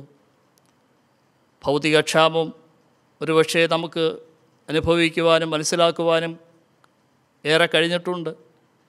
എന്നുള്ള ഒരു ആത്മീയ ക്ഷാമത്തെ സംബന്ധിച്ച് നാം ചിന്തിച്ചിട്ടുണ്ടോ? ഒരു ആത്മീയ ക്ഷാമം ഇതാ വരുവാനായിട്ട് പോകുന്നു. ഈ ആത്മീയ ക്ഷാമത്തെ അതിജീവിക്കുവാൻ എന്ത് ശേഖരമാണ് നമ്മുടെ പക്കലുള്ളത്? ഇവിടെ യോസേഫിൻ്റെ ജീവിതത്തെ സംബന്ധിച്ച് പറയുകയായിരുന്നു. യോസേഫിൻ്റെ ജീവിതത്തിൽ ദൈവം ഉണ്ടായിരുന്നു. ആയതുപോലെ അവനൊരു ദാസനായിരുന്നു. ആയതുപോലെ അവൻ ദൈവാത്മാവുള്ള ഒരു മനുഷ്യനായിരുന്നു. ഈ ആത്മീയ ശേഖരങ്ങൾ ദാവീദിൻ്റെ ജീവിതത്തിൽ ഉണ്ടായിരുന്നു. അനേകർ അവൻ്റെ അടുക്കിലേക്ക് കടന്നു വരുന്നു ധാന്യം ശേഖരിക്കുവാനായിട്ട്. പ്രിയമുള്ളവരെ, നമ്മുടെ ജീവിതത്തിലും ഈ ക്ഷാമം അനുഭവിക്കുവാനായിട്ട് നമുക്ക് കഴിയുന്നുണ്ട്. അനേകർ ഈ ക്ഷാമം അനുഭവിക്കുവാനായിട്ട് വരുന്ന നാളുകളിൽ ഒരുപക്ഷെ ഇടയാകുമ്പോൾ ആത്മീയ ക്ഷാമ മുഖാന്തരം നമ്മുടെ ശേഖരത്തിൽ നിന്നും അത് നൽകുവാനായിട്ട് നമുക്ക് കഴിയണം. നമ്മുടെ ആത്മീയ അനുഭവങ്ങൾ, നമുക്ക് ലഭിച്ചിരിക്കുന്ന ആത്മീയ സത്യങ്ങൾ, പ്രാർത്ഥനയുടെ അനുഭവങ്ങൾ, ദൈവവചനത്തിൻ്റെ ഉപദേശ സത്യങ്ങൾ, ഇതൊക്കെയും പങ്കുവയ്ക്കുവാനും അനേകർക്കത് പകരപ്പെടുവാനും അനേകരുടെ ആത്മീയ ക്ഷാമത്തെ അതിജീവിക്കുവാൻ അത് പര്യാപ്തമായി തീരണം. അത് പ്രായോഗിക തലത്തിൽ കൊണ്ടുവരുവാനായിട്ട് കഴിയും. അതിന് തക്കതായിട്ടുള്ള ആത്മീയ ശേഖരം എൻ്റെയും നിങ്ങളുടെയും പക്കൽ ഉണ്ട്. വിശ്വാസ സമൂഹം ദൈവത്തിൻ്റെ മക്കൾ എന്ന് നാം പറയുമ്പോൾ തന്നെ ഈ ആത്മീയ ശേഖരം അത് ശൂന്യമാണോ അതോ ഈ ആത്മീയ ധാന്യങ്ങൾ കൊണ്ട് നിറഞ്ഞിരിക്കുന്ന ഒരു അനുഭവമാണോ എന്ന് നാം ചിന്തിക്കേണ്ടതായിട്ടുണ്ട്. പൗലോസിൻ്റെയും ശീലാസിൻ്റെയും അനുഭവം നമുക്കറിയുവാൻ കഴിയും. കാരാഗൃഹത്തിലായിരുന്നപ്പോൾ അവർ അർദ്ധരാത്രിയിൽ ദൈവത്തെ പാടി സ്തുതിക്കുന്നത് നമുക്ക് കാണുവാൻ കഴിയും. പ്രകാരം അവർ പ്രാർത്ഥിച്ചപ്പോൾ കുണ്ടറയിലായിരുന്നെങ്കിലും കാരാഗൃഹത്തിലായിരുന്നെങ്കിലും അവർ പ്രാർത്ഥിച്ച സന്ദർഭത്തിൽ അവരുടെ ബന്ധനങ്ങളൊക്കെയും അഴിയുവാനും അവർ വിടുതൽ പ്രാപിക്കുവാനും ഇടയായി തീർന്നു. ഏതനുഭവത്തിലായിരുന്നാലും, കാരാഗൃഹത്തിലായിരുന്നാലും, പ്രതിസന്ധികളുടെ അനുഭവത്തിലായിരുന്നാലും, ക്ഷാമത്തിൻ്റെ അനുഭവത്തിലായിരുന്നാലും ദൈവമക്കൾ തങ്ങളുടെ ആത്മീയ ശേഖരത്തിൽ നിന്ന് അതിനെ പങ്കുവയ്ക്കുമ്പോൾ, അത് വിനിയോഗിക്കുമ്പോൾ അവിടെ നമുക്ക് തീർച്ചയായും വിടുതലുണ്ട്. അതിജീവനത്തിൻ്റെ ഒരനുഭവം അവിടെ നമുക്ക് കാണുവാനായിട്ട് കഴിയും. ഇപ്രകാരം അവർ പ്രാർത്ഥിച്ചപ്പോൾ അവരുടെ ചങ്ങലയൊക്കെയും അഴിഞ്ഞു വീണു. അവർ കാരാഗൃഹത്തിൽ നിന്നും അവർ പുറത്തു വരുവാൻ ഇടയായിത്തീർന്നു. പ്രിയമുള്ളവരെ, നമുക്ക് ലഭിച്ചിരിക്കുന്ന ആത്മീയ സത്യങ്ങൾ, നമുക്ക് ലഭിച്ചിരിക്കുന്നതായ പ്രാർത്ഥനയുടെ അനുഭവങ്ങൾ, നമുക്ക് ലഭിച്ചിരിക്കുന്നതായ സാക്ഷ്യ ജീവിതത്തിൻ്റെ അനുഭവങ്ങൾ, ഇതെല്ലാം തന്നെയല്ലേ നമ്മുടെ ആത്മീയ ശേഖരങ്ങൾ. ഇത് അനുഭവിക്കുവാൻ, ഇത് ശേഖരിക്കുവാൻ, ഇത് പ്രാപിക്കുവാൻ നമുക്ക് കഴിഞ്ഞിട്ടുണ്ടോ? നമ്മുടെ ആരാധന മുഖാന്തരം, നമ്മുടെ ക്രൈസ്തവ ജീവിത മുഖാന്തരം ഇതിന് നമുക്ക് സാധ്യമായി തീർന്നിട്ടുണ്ടോ? ക്ഷാമം വരുവാൻ പോകുന്നു. ധാന്യം ശേഖരിപ്പാൻ നമുക്ക് ഒരുങ്ങേണ്ടത് ഏറ്റവും അത്യന്താപേക്ഷിതമായിരിക്കുന്ന ഒരു കാര്യമാണ്. അതിനുവേണ്ടി നമുക്ക് ഒരുങ്ങാം. അതിനായി നമുക്ക് കടന്നു പോകാം. ഈ ക്ഷാമത്തെ അതിജീവിക്കുവാൻ ദൈവകരങ്ങളിൽ നമ്മെ തന്നെ ഏൽപ്പിച്ചു കൊടുക്കാം. ഇനിയും ധാന്യം ശേഖരിച്ചിട്ടില്ല എങ്കിൽ ദൈവസനിലേക്ക് അടുത്തു വന്ന് കൃപാസനത്തിനടുക്കിലേക്ക് കടന്നു വന്ന് ഈ ശക്തി പ്രാപിക്കുവാൻ, ഈ ആത്മീയ ധാന്യങ്ങൾ ശേഖരിപ്പാനായിട്ട് ദൈവം നമ്മോട് ആഹ്വാനം ചെയ്യുകയാണ്. ദാവീദിൻ്റെ ജീവിതത്തിൽ പ്രതികൂല സാഹചര്യങ്ങൾ, അനുഭവങ്ങളൊക്കെയും കടന്നു വന്നപ്പോൾ ദാവീദ് പ്രാർത്ഥിക്കുകയാണ്, ആ രക്ഷയുടെ സന്തോഷം എനിക്ക് തിരികെ തരണം. ആ രക്ഷയുടെ സന്തോഷത്തിന് വേണ്ടി ദാവീദ് ആഗ്രഹിക്കുകയാണ്. ഈ രക്ഷ കൈവിട്ടു പോയാൽ, അന്യമായി പോയി കഴിഞ്ഞാൽ അത് പ്രതിസന്ധിയിലേക്ക് നയിക്കും. അതൊരു വലിയ വിപത്തിലേക്കാണ് കടന്നു പോകുന്നത് എന്ന് ദാവീദ് മനസ്സിലാക്കുന്നു. ആ ദൈവത്തിൻ്റെ വലിയ സാന്നിധ്യത്തിന് വേണ്ടി ദാവീദ് ആഗ്രഹിക്കുന്നു. ഈ രക്ഷയുടെ സന്തോഷം എനിക്ക് തിരികെ തരണം. ഈ രക്ഷയുടെ സന്തോഷം ഞാൻ അനുഭവിക്കുവാനായിട്ട് ആഗ്രഹിക്കുന്നു. ഈ ദൈവത്തിൻ്റെ സാന്നിധ്യം അത് നമ്മെ വിജയത്തിലേക്ക് നയിക്കുന്നു. ദൈവത്തിൻ്റെ ദാസനായിരിക്കുക എന്നുള്ളതും അത് നമ്മെ വിജയത്തിലേക്ക് നയിക്കുന്ന ഘടകം തന്നെയാണ്. ദൈവത്തിൻ്റെ ആത്മാവിൽ നാം ജീവിക്കുക, ദൈവാത്മാവിൽ നാം ജീവിക്കുക എന്നുള്ളതും അത് നമ്മെ വിജയത്തിലേക്ക് നയിക്കുന്ന മറ്റൊരു അനുഭവമാണ്. യോസേഫിൻ്റെ ജീവിതത്തിൽ ഇതൊക്കെയും നമുക്ക് മനസ്സിലാക്കുവാൻ കഴിയുന്നു. ഇത് നമ്മുടെ ജീവിതങ്ങളിലും ഈ അനുഭവങ്ങൾ ഉൾക്കൊള്ളുവാനും ഈ തിരിച്ചറിവിൻ്റെ അനുഭവത്തിലേക്ക് കടന്നു വരുമ്പോൾ ഈ രക്ഷയുടെ സന്തോഷത്തിൽ നമുക്ക് നിലനിൽക്കുവാനും ഏത് പ്രതിസന്ധിയെയും ഏത് ക്ഷാമത്തെയും അതിജീവിക്കുവാൻ നമുക്ക് ഇടയായിത്തീരും. വലിയവനായ ദൈവം അതിനായി നമ്മെ ഓരോരുത്തരെയും സഹായിക്കുകയും ശക്തീകരിക്കുകയും ചെയ്യട്ടെ എന്ന് പ്രാർത്ഥിച്ചുകൊണ്ട് ഈ വചനഭാഗത്തു നിന്നും ഞാൻ വിരമിക്കുന്നു. ദൈവം നമ്മെ എല്ലാവരെയും ധാരാളമായി അനുഗ്രഹിക്കുമാറാകട്ടെ. ആമേൻ. ഈ ആരാധനയുടെ അവസാന ഭാഗത്തേക്ക് നാം കടന്നു വരുന്നു. പാട്ടുപുസ്തകത്തിൽ 209 ഗാനം, കർത്താവ് നിൻ ഹിതം ചെയ്യുക എന്നിൽ, നിർമ്മിതാവ് നീ കളിമൺ ഞാൻ, ആക്കുക എന്നെ നിൻ ഹിതം പോലെ കാത്തിരിക്കുന്നു പൂർണ്ണമായി ഞാൻ. നാം കേട്ട ദൈവവചനത്തിൻ്റെ മുൻപാകെ നമ്മെ തന്നെ സമർപ്പിക്കാം. ഒരു ക്ഷാമം വരുവാൻ പോകുന്നു, ധാന്യം ശേഖരിപ്പീൻ എന്നുള്ള വലിയ ചിന്ത നമുക്ക് ലഭിച്ചിരിക്കുമ്പോൾ, ദൈവമേ അവിടുത്തെ ഹിതപ്രകാരം എന്നെ നയിക്കണമേ, അവിടുത്തെ ഹിതം പോലെ എന്നെ നടത്തണമേ, അവിടുത്തെ കരങ്ങളിലേക്ക് എന്നെ സമർപ്പിക്കുന്നു. ആ രക്ഷയുടെ സന്തോഷം അനുഭവിക്കുവാൻ, അവിടുത്തെ സന്നിധിയിൽ നിന്ന് അനുഗ്രഹങ്ങൾ പ്രാപിക്കുവാൻ എന്നെ തന്നെ ദൈവവരങ്ങൾ സമർപ്പിക്കുന്നു. ഈ ഗാനം പാടുന്ന സന്ദർഭത്തിൽ ഈ പ്രാർത്ഥനയിൽ നമുക്ക് പങ്കുചേരാം. നമ്മുടെ ജീവിതത്തെ ദൈവസന്നിധിയിൽ ഒരിക്കൽ കൂടി നമുക്ക് സമർപ്പിക്കാം. പാട്ടുപുസ്തകത്തിൽ 209 ഗാനത്തിൽ നമുക്ക് പങ്കുചേരാം.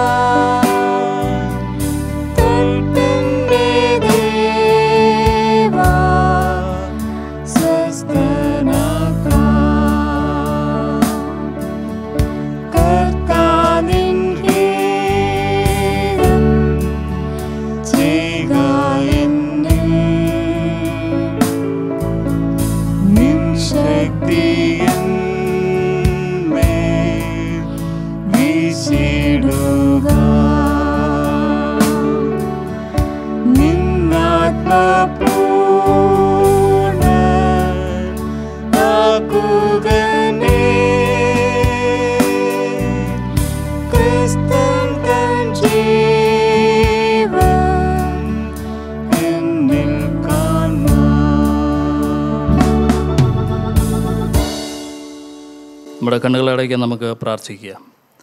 പരിശുദ്ധനായ വാഴ്ത്തപ്പെട്ട ഞങ്ങളുടെ നല്ല ദൈവമേ കർത്താവേ, ഈ സമയം വരെ അവിടുത്തെ സാന്നിധ്യത്തിനായി നന്ദിയോടെ സ്തോത്രം ചെയ്യുന്നു. അങ്ങേ ആരാധിക്കുവാൻ, അങ്ങേ സ്തുതിക്കുവാൻ ഇന്ന് നീ ഞങ്ങളെ അവിടുന്ന് സഹായിച്ചുവല്ലോ. അവിടുത്തെ എല്ലാ നന്മകൾക്കായും സ്തോത്രം ചെയ്യുന്നു. കർത്താവേ, അവിടുത്തെ വചനത്തിലൂടെ ഞങ്ങൾക്ക് നൽകിയ ദൂതനായി സ്തോത്രം ചെയ്യുന്നു. ഒരു ക്ഷാമം വരുവാൻ പോകുന്നു, ധാന്യം ശേഖരിക്കുവാൻ അവിടുത്തെ വചനത്തിലൂടെ ഞങ്ങൾ ഓർപ്പിച്ചതിനാൽ നന്ദിയോടെ സ്തോത്രം. ദൈവമക്കളായിരിക്കുന്നതായ ഞങ്ങളെ ഓരോരുത്തരെയും സംബന്ധിച്ച് ഞങ്ങളുടെ ആത്മീയ ശേഖരത്തിൽ എന്തുണ്ട് എന്ന് ചിന്തിക്കുവാൻ ഇന്ന് ഞങ്ങളെ സഹായിച്ചിരിക്കാൻ വാഴ്ത്തുന്നു കർത്താവേ. അവിടുത്തെ സന്നിധിയിലേക്ക് ഞങ്ങളെ തന്നെ സമർപ്പിക്കുന്നു പ്രിയ കർത്താവേ. അവിടെ ഞങ്ങളെ സഹായിക്കണമേ, അവിടെ ഞങ്ങളെ അനുഗ്രഹിക്കണമേ. യോസേഫിൻ്റെ ജീവിതത്തിൽ നൽകിയതായിട്ടുള്ള അനുഭവങ്ങളെ ഞങ്ങൾ ചിന്തിക്കുകയായിരുന്നു. ദൈവമുള്ളവനായിരുന്നു, അവൻ ദൈവത്തിൻ്റെ ദാസനായിരുന്നു, ദൈവാത്മാവുള്ളവനായിരുന്നു. ഞങ്ങളുടെ ക്രിസ്തീയ ജീവിതത്തിൽ ഈ വിധ അനുഭവങ്ങൾ കരസ്ഥമാക്കുവാൻ കഴിഞ്ഞിട്ടുണ്ടോ എന്ന് ചിന്തിപ്പാൻ ഞങ്ങളെ അവിടുന്ന് സഹായിക്കണമേ. അവിടുത്തെ സന്നിധിയിൽ ഞങ്ങളായിരിക്കുമ്പോൾ ഞങ്ങളെ തന്നെ ശോധന ചെയ്യുവാൻ, ഞങ്ങളെ തന്നെ ചിന്തിക്കുവാൻ കർത്താവെ അവിടുന്ന് സഹായിക്കണമേ. കുറവുകളും ബലഹീനതകളും പോരായ്മകളൊക്കെയും അവിടുന്ന് ഞങ്ങളോട് ക്ഷമിക്കണമേ എന്ന് ഞങ്ങളെ യാചിക്കുന്നു. കർത്താവെ, ഇന്ന് ഈ ആരാധനയിൽ പങ്കാളികളായി തീർന്ന എല്ലാ പ്രിയമുള്ളവർക്കായും സ്തോത്രം ചെയ്യുന്നു. അവിടുത്തെ ആത്മാവിനാൽ എല്ലാവരെയും അവിടുന്ന് അനുഗ്രഹിക്കണമേ. ഓരോരുത്തരുടെ ആവശ്യങ്ങളുമേൽ കർത്താവെ നീ അവിടുന്ന് അത്ഭുതം ചെയ്യണമേ. രോഗങ്ങളാലും പ്രയാസങ്ങളിലും ഭാരപ്പെടുന്ന ഏവരെയും അവിടുത്തെ കരങ്ങളിലേക്ക് ഞങ്ങൾ സമർപ്പിക്കുന്നു. അവിടുത്തെ ആശ്വാസവും വിടുതലും അവിടെ നൽകണമേ. COVID-19 എന്നുള്ള രോഗം ഞങ്ങളുടെ ലോകത്തെ കീഴടക്കിയിരിക്കുമ്പോൾ അതിൽ നിന്നും ഞങ്ങൾക്കൊരു മോചനം ആവശ്യമാണ്. ആരോഗ്യ മേഖലയിൽ പ്രവർത്തിക്കുന്ന എല്ലാ പ്രിയമുള്ളവരെയും ഞങ്ങൾ ഓർക്കുന്നു. മറ്റ് പ്രവർത്തകർക്കായി സ്തോത്രം ചെയ്യുന്നു. ഞങ്ങളുടെ ഭരണ നേതാക്കന്മാർക്കായി ഞങ്ങൾ സ്തോത്രം ചെയ്യുന്നു. ഞങ്ങളുടെ ഒരുമിച്ചുള്ളതായ പ്രവർത്തനങ്ങൾ ഈ വലിയ പ്രതിസന്ധി അഭിമുഖീകരിക്കുവാൻ കർത്താവേ അവിടുന്ന് ഞങ്ങളെ സഹായിക്കണമേ. ഇന്ന് ഞങ്ങൾക്ക് ലഭിച്ചിരിക്കുന്ന എല്ലാ നന്മകൾക്കും അനുഗ്രഹങ്ങൾക്കുമായി സ്തോത്രം ചെയ്യുന്നു. അവിടുത്തെ കരങ്ങളിലേക്ക് ഞങ്ങളെ തന്നെ സമർപ്പിക്കുന്നു കർത്താവേ. അവിടുത്തെ രക്ഷയുടെ സന്തോഷം ഞങ്ങളുടെ ജീവിതത്തിൽ അനുഭവിപ്പാൻ ഓരോ ദിനവും നീ ഞങ്ങൾ അവിടുന്ന് സഹായിക്കണമേ. അവിടുത്തെ സമാധാനം സന്തോഷം അനുഭവിപ്പാൻ നീ ഞങ്ങൾ അവിടുന്ന് സഹായിക്കണമേ കർത്താവേ. രക്ഷാസനത്തെ അനുഗ്രഹിക്കണമേ. അതിൻ്റെ പ്രവർത്തനങ്ങൾക്കായി സ്തോത്രം ചെയ്യുന്നു. ഞങ്ങളുടെ സംസ്ഥാനാധിപനെ അനുഗ്രഹിക്കണമേ. ഞങ്ങളുടെ ചീഫ് സെക്രട്ടറി അനുഗ്രഹിക്കണമേ. ഇതുപോലെ ഉദ്യോഗസ്ഥന്മാർ, വീരന്മാർ, യുവജനങ്ങൾ, കുഞ്ഞുങ്ങൾ, എല്ലാ പ്രിയമുള്ളവരെയും ഞങ്ങൾ തിരുകരങ്ങളിൽ സമർപ്പിച്ച് പ്രാർത്ഥിക്കുന്നു. ഞങ്ങളുടെ കോറുകൾക്കായി ഞങ്ങൾ പ്രാർത്ഥിക്കുന്നു. ഞങ്ങളുടെ കോറുകളുള്ളതായി ഞങ്ങളുടെ ഉദ്യോഗസ്ഥന്മാർ, ലോക്കൽ ഉദ്യോഗസ്ഥന്മാർ, വിശ്വാസ സമൂഹം, എല്ലാ പ്രിയമുള്ളവരെയും അവിടുത്തെ കരങ്ങളിലേക്ക് സമർപ്പിക്കുന്നു. ഏവരെയും അവിടുത്തെ ആത്മാവിനെ നിറയ്ക്കണമേ, അനുഗ്രഹിക്കണമേ എന്ന് പ്രാർത്ഥിക്കുന്നു കർത്താവേ. ഇന്ന് ഞങ്ങൾക്ക് നൽകിയ നല്ല കൂട്ടായ്മയ്ക്കായി സ്തോത്രം ചെയ്യുന്നു. ഞങ്ങൾ ഭവനങ്ങളായിരിക്കുമ്പോൾ അവിടുത്തെ സ്നേഹം കൂടുതലായി അനുഭവിക്കുവാൻ, അവിടുത്തെ കരുതൽ കൂടുതലായി അനുഭവിക്കുവാൻ ഈ നാളുകളിൽ ഞങ്ങളെ സഹായിക്കുന്നതിനാൽ നന്ദിയോടെ വാഴ്ത്തുന്നു കർത്താവേ. ഈ ആരാധന ഇത്രത്തോളം മനോഹരമാക്കി തീർത്തനായി സ്തോത്രം ചെയ്യുന്നു. കൊയറങ്ങൾക്കായി സ്തോത്രം ചെയ്യുന്നു. SAMN പ്രവർത്തകർക്കായി സ്തോത്രം ചെയ്യുന്നു. അവിടെയെല്ലാം സഹകരണത്തിനായി, അവിടെയെല്ലാം പ്രവർത്തനങ്ങൾക്കായി നന്ദിയോടെ വാഴ്ത്തുന്നു കർത്താവേ. വീണ്ടും കർത്താവേ അവിടുത്തെ സന്നിധിയിലേക്ക് ഞങ്ങളെ തന്നെ സമർപ്പിക്കുന്നു കർത്താവേ. ഒരു ക്ഷാമം വരുവാൻ പോകുന്നു, ധാന്യം ശേഖരിപ്പീൻ എന്നുള്ളതായ വചനം ഞങ്ങൾ ശ്രദ്ധിക്കുകയുണ്ടായി. ഒരു ആത്മീയ ക്ഷാമം കടന്നു വരുവാൻ പോകുന്നതായ സന്ദർഭത്തിൽ ഞങ്ങളുടെ ആത്മീയ ശേഖരത്തിൽ നിന്നും ആത്മീയ ധാന്യങ്ങൾ അനേകർക്ക് പകരപ്പെടുവാൻ, അനേകർക്ക് നൽകുവാൻ, അതിലൂടെ അവർ അതിജീവനത്തിൻ്റെ അനുഭവത്തിലേക്ക് പ്രതിസന്ധികളെ അഭിമുഖീകരിക്കുന്നവരായി തീരുവാൻ ദൈവമേ അവിടുന്ന് സഹായിക്കണമേ. അതിനായിട്ട് ഞങ്ങളെ ഒരുക്കണമേ എന്ന് ഞങ്ങൾ ഇങ്ങോട്ട് പ്രാർത്ഥിക്കുന്നു. എല്ലാ നന്മകൾക്കായും സ്തോത്രം ചെയ്യുന്നു. അവിടുത്തെ കരങ്ങളിലേക്ക് വീണ്ടും കർത്താവേ രോഗത്താൽ ഭാരപ്പെടുന്ന ഏവരെയും ഞങ്ങൾ സമർപ്പിച്ച് പ്രാർത്ഥിക്കുന്നു. അവിടുത്തെ സൗഖ്യവും വിടുതലും അവിടെ നൽകി പരിപാലിക്കണം. യേശുവിൻ നാമത്തിൽ അപേക്ഷിക്കുന്നു. ദയവോടെ അടിയങ്ങളുടെ പ്രാർത്ഥന കേൾക്കണം പ്രിയ നല്ല പിതാവേ. ആമേൻ. ആമേൻ.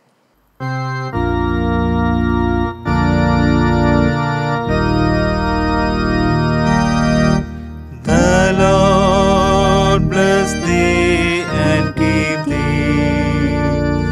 The Lord make his face shine upon thee and be gracious unto thee. The Lord lift up his countenance upon thee and give thee peace.